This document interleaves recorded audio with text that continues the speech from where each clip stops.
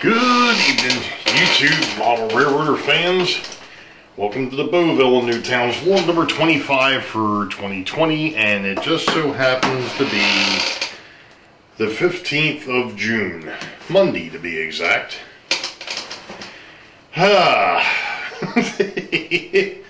Actually, I don't really need those on at the moment, but been an interesting few days. I was really hoping at this point that I would have the, and it may still end up happening before this vlog is done, but who knows. But I was really hoping to have the turntable fixed and remounted into the layout, and well, that didn't happen because the other night after I got finished gluing the track down, I went in there last night to take a look at it to go ahead and actually put it back into the layout, and the bridge was stuck. It would turn maybe 3/4 of the way, and it would stop, and the motor would just start spinning.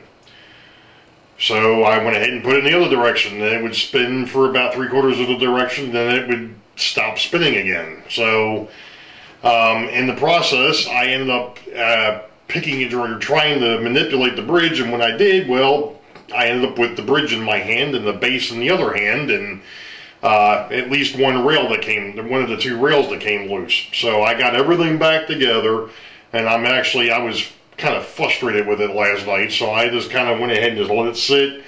And right now I'm in the process of gluing that rail back down again, and we'll see where it ends up, because I did get the bridge fixed. The bridge goes a full 360 now, so instead of only doing a 270, it goes the full distance, so that's a good thing. I wanted to kind of bring you up to speed as to where we're at. It's kind of funny because I mentioned in the last vlog that I had started going through just for something to listen to in the background. I wouldn't recommend that. It's up to you, but it's one of those things. I actually went through and I've been listening to some of my older vlogs. Now, somebody would probably say, well, why aren't you listening to some of the newer channels? Well, I've found that some of the newer channels, or some of the other channels out there, their newest video is the first thing that pops up. Well, that's all well and good. If you want to try and do things to where you had, day 1 through day 15 or whatever it is, and have it just sit there and be able to, you click on it and be able to roll, you can't do that on a lot of the channels that are out there, unfortunately, and I can't keep going back and forth between my work computer and the main computer, or not the main computer, but the laptop that I've got sitting over there for background noise, because I refuse to watch TV at this point.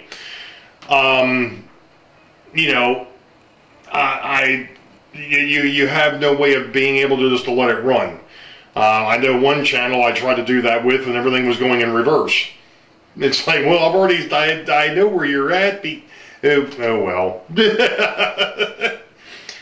Like I said, to each his own. It's no big deal. But when I'm down here trying to, because I'm going to try and catch up on some folks' channels. But like I said, if I can't just click on it and let it float through and have it go in some sort of forward order and not reverse order, then it kind of defeats the purpose. Sorry. But at any rate, I was doing that, and I actually found out that I had some videos from a while back that people had commented on that I never got notification for, which brings me to something else. I'm not sure how many people actually got a chance to see vlog. Well, actually, it says that vlog 24 has got 43 views. And it was put up 3 days ago. The question is the fact that I'm not getting notifications when people are leaving comments on the videos.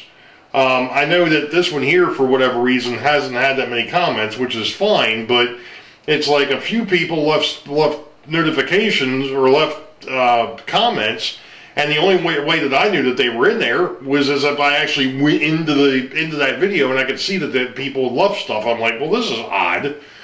So I don't know what happened with vlog 24. I don't know if there was something that got screwed up or what, but in actuality, come to think of it, yeah, something is screwed up with it, because I've had this with the last, I think, 2 or 3 vlogs, where I cannot, actually it's only been the last 2. I take that back, the June 7th and the June 11th one. Those 2, for some reason, Filmora is not linking up with YouTube. I don't know why. It comes up, it says it's doing everything, and then all of a sudden I get a message saying that your computer is not connected to the internet. Really? That's odd, because I'm sitting here, I'm looking at stuff on the internet. How is it not connected? So I don't know what the deal is there. I went to try and get a hold of Wondershare Filmora's support, and well, now everything's automated and they don't actually apparently have an email. This isn't the first time I've had issues with it, and it really irks the crap out of me, because I went ahead and actually signed up for the lifetime a while back. Of course, the last time it was like, oh, you need to upgrade. Well, yeah, I upgraded. That fixed the problem for about a month and a half. Now I've got a different issue. The last time it wouldn't allow me to sign in at all. Now I'm saying I'm signed in, but then it gets finished processing the video and gets ready to do the upload and says you don't have an internet connection. Really? Could have fooled me. I got a connect light over here. I can go out and I can do other things. I'm not sure what the heck's going on. Probably something with Google and YouTube again, screwing something up. But at any rate, that's another story for another time. So let me know if anybody else has seen issues with notifications, because like I said, I'm not getting them. I don't know. I'm not getting them for anybody else's channels, and I'm not getting them for comments left on mine. So I have no idea.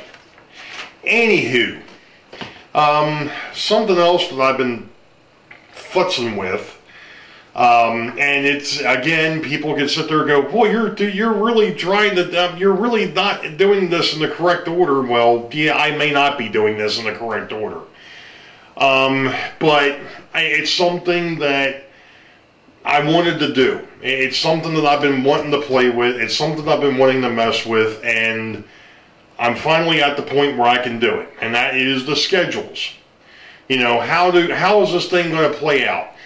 Here again, I'm trying to make sure that the track work is good, even though it's not glued down yet. I want to make sure that I don't have issues. We talked about this in vlog 24 as well. I had a set of cars that I hadn't run because the previous layouts, they wouldn't run. The radius or the clearances were too tight. Thankfully, they work on this one. Well, it's because it's 22-inch radius and not 18. But anyway, so I've been messing around with the schedule, and I mentioned this in 24, that I went ahead and I came up with a mock schedule. Well, that was all well and good until I came down here the other night. Actually, it was last night. And I started looking through, you know, the passenger trains. And realized that I didn't get back to the beginning. Oops. So I was like, well, alright, so I've got to go ahead and make some modifications. I'd also forgotten about 2 passenger trains. The Boeville and Newtown one with the Rossi cars, and the new one that I just picked up with the Santa Fe cars that'll eventually be redone for the Boeville and Newtown. So I was like, well, I got to get those back on the layout so I can verify that they're good, which I think I did that once before, but it's not, you know, that's one of those things. I also found some other little idiosyncrasies. One thing that I've found right now is the fact that I've got way too many pieces of rolling stock in one hidden yard, not really enough in the other hidden yard, and the Boeville classification yard is basically almost empty. And it's like, well, that's not good. There's 2 locomotives down there, 2 cabooses, and about 6 or 7 pieces of rolling stock. That's not going to work. So I've got to go back and I've got to take a look and see if I can't figure out, you know, when rolling stock gets sent down there and when the local trains, and so I got to figure all that out. And again, that's a part of this whole thing, because I have to figure out exactly where everything is going to sit when we start a session, and figure out what it's going to take to get it from point A to point B to point C, or point A to point B, depending on whether it's a through freight or a local freight, which is another issue. In the process of running some of the through freights, I realized that I really don't have enough of what I would consider road engines. I've got an awful lot of switchers. I don't have a whole lot of road diesels. Well, it just so happened that the other night I was in watching one of my videos, one of the DVDs from Dream Plan Build, and one of the things that Jim Henniger brought up was, you know, there were different style locomotives, depending on the era, there were different style locomotives that were assigned different duties. Okay, fine. So when I started looking at my fleet, I figured it out that, you know what, yeah, you've got what you would consider through freights. Those locomotives that do not have a switching cab. In other words, like the C-liners, the F units, you know, things of that nature, the PAs. Those aren't considered switch engines to me. Those are through freight. At least for my railroad, they're going to be through freight. However, you've also got diesels like the SD40s, the Jeeps, and things of that nature that are, I guess for lack of a better term, dual purpose. It seems like a lot of railroads use them for both local switching and for distance. You know, they might double and triple head them if they were going for a really long run, but for the most part, you know, those were, and Jeep is exactly that. GP is general purpose. I think I knew him. Anyway,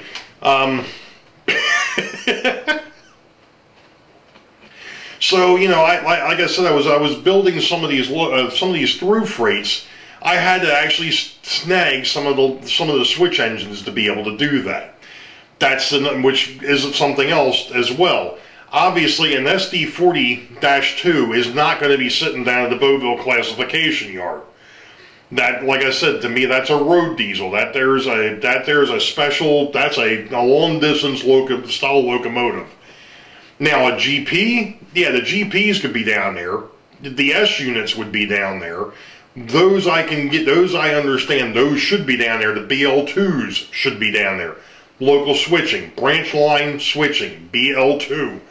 Obviously, that belongs down there. So, you know, I've got a list of locomotives and what I think, or where I think they should end up. So that's something else that I'm going to have to play around with. And really, in reality, right now, that's where I'm at. I'm in that messing around with this thing stage. And as I've mentioned, I think in the last 2 or 3 vlogs, even by myself, this thing's a freaking riot. This thing is a blast. I mean, you wouldn't think that a 2-track main would have the amount of what I'm doing down here. I mean, I'm putting an awful lot of traffic down here. I mean, well, unfortunately, we had a power outage earlier today, and my computer rebooted, and I don't have my most recent Excel spreadsheet up, but I can, hopefully this will, hey, there we go. The way I've got it set up right now, after last night's messing around, there are 12 passenger runs and 11 freight runs.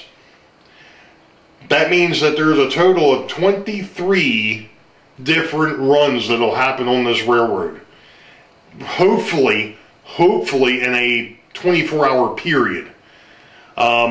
You know, a lot of it's going to be through freight. I mean, the locals don't do a whole lot. I mean, they're in, they're out, they're done. I mean, they happen, and I may end up moving them down the schedule a little bit here to go ahead and have that, break it up a little bit to where you've got a bunch of local, or a bunch of throughs, a couple of locals, and then the rest are going to be throughs. So I might slide them down the list a little bit, but we'll see. Like I said, I'm still messing around with this.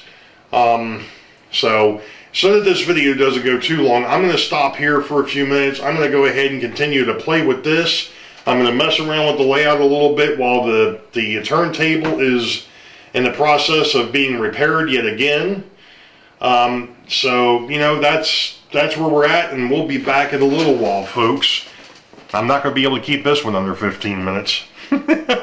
We'll be back. Sorry. I know some people had asked and they wanted to see this thing, so I just got finished at least putting the turntable back into or onto the layout. I think what I'm actually going to do is I'm going to break this into two parts. One will be the repair side, and the next part will be the reinstallation. So I'm going to go ahead and get this uploaded, but be on the lookout for part 2, which will be the actual wiring of this menagerie. So, and that'll be at that point we'll also be testing it out, making sure that it's functioning. It sounds a little goofy, but you actually have to have it someplace where you can run a train across it. So, because it's kind of hard to do on the bench. So, this will be the end for the actual repair of the turntable. Like I said, the next part will be the actual installation and testing. So, we'll be on the lookout for that. Well, hello model railroaders again. I just got finished putting the turntable into the layout. I haven't wired it up yet, haven't tested it yet. Not sure how it's going to work out, but we'll see. I just wanted to give a quick update because of the fact that really in reality, after I got finished doing what I was doing the other night, I realized that this video is going to be already over 15 minutes. So, with that being said, I just want to go ahead and give a quick update as to where we are. I actually went through, and I'm actually going to move here. I'm on the single tripod, or the single pod. I don't know what to call this thing. It's the camera holder. There we go. But I did want to show a couple of things. I went ahead and I've come up with a new schedule that I'm going to be running. I did that the other night. And I've actually got 12 passenger car movements and 11 freight car movements. The last two of that are actually kind of funny. One of them's called the 50s, and the other one's called the Shuffle. If you can gather as to what those two trains might be, go ahead and leave it in the comments. But let's see what else. I think that was really the only two funny ones that I had. Like I said, I called the one the 50s, the other one the Shuffle. Oh yeah, that's right. The other one's called the Mixed Bag.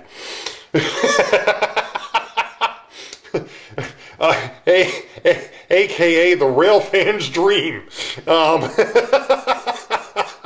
The one with a little bit of everything in it. So I've got that set up, or I've actually got the schedule sitting here. I went through and reset the railroad to a point where I can actually start from scratch. I shouldn't say start from scratch, but start from where I was at one point. Where the passenger trains are where they're supposed to be and the correct yards. I did add 2 of them. I added that one Santa Fe set that I just picked up. That, unfortunately, for the time being, will be pulled by a chassis system locomotive, one of the F units, until I get the undecorated F7 painted up for the Boeville in Newtown. And speaking of the Boeville in Newtown, we have a update to, and this probably isn't showing up that well back here because there's no light. So I'll go out here where there is some light. Hey, there we go. Some new lettering on the Boeville in Newtown, PA1, and a new number. It is now number 142. Why is it 142? Well, I kind of mentioned this a while back, that for... swing your camera around and around until you get out of the light. I had mentioned this a while back about, actually it was probably in a vlog 2 years ago. One thing you have to remember with this railroad is that it's a bridge route. And we've acquired, or this railroad's acquired a lot of equipment that a lot of other railroads were either selling off or it's just on a run through. Some of this, it's you know, it could be that the B&N is just leasing it and we're keeping the old road on it. Or it could be just passing through. Or, like I said, we could have acquired some older equipment, you know, from other railroads as they were getting rid of stuff, and we just haven't gone ahead and repainted it and made it our own. Because of the fact that we needed it on the road. And of course, now, these days, what would happen is it would get patched out and renumbered for the home road. Okay, fine. We're talking about the 50s and 50s into the 70s here. I don't think patching out was done back then, but that's beside the point. For the actual locomotives that the railroad owns, obviously the PA1, the F7, the GP30, what's going to happen is their road numbers are going to be, guess from lack of a better term, is going to be the locomotive type and then a number. Well, because of the fact that the PA1 was the first locomotive ever painted up for the home road, and it happens to be a PA1, so it's number 100. 42 is a number that happens to be near and dear to me because that was the ship that I served on for 4 years. So, you know, hey, that made sense. So instead of it being number 45, it got renumbered to number 142. It's a PA1, 1, and then the 42, like I said, after the ship that I was on. What am I going to do with the GP30 and the F7? I don't know what I'm going to do with those yet. I might make them other numbers. It doesn't really matter. You know, to me, it's an arbitrary. The biggest thing is like with the GP30, the first 2 digits will be 30. For the F7, its first digit will be 7. If it was a 9, it would be a 9. If it was an E9 or an E, you know, something like that. So that's where we're at the moment. I'm going to go ahead and probably, I'm way early on this, but I'm going to go ahead and get this uploaded. I'm going to go ahead and get the roundhouse or the turntable repair uploaded, and I may mention that one there is going to be a 2-part series that'll be under how did he do that. So you all know the deal. Wait for the highball. Green tracks ahead. Be safe. God bless. We'll catch you all next time. See ya.